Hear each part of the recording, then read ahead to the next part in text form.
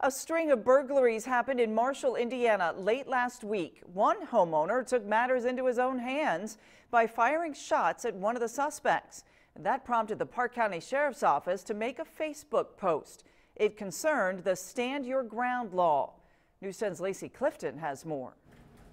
Yes, today I went to Marshall, Indiana, and I actually spoke with the neighbor of the man who fired off those shots.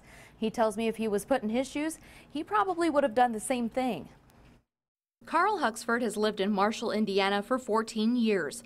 Last week, he and his other neighbors were victims of burglary. My other neighbor said that he looked out and he saw the boy crouched underneath his car and he had a gun in his hand.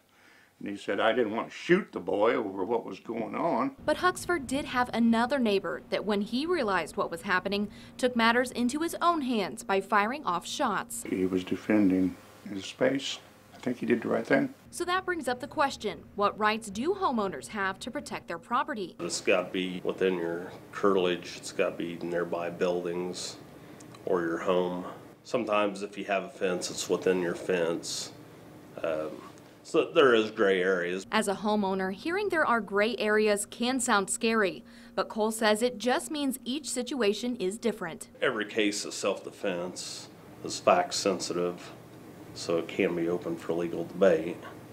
So if somebody does choose to take that step, then they should also be prepared to, they might have to defend their actions of what they did, and there could be consequences if they weren't within the law. Knowing that the Stand Your Ground law is in place, Huxford says if he was in his neighbor's shoes, he probably would have done the same thing. We've got a right to our space and to our defense.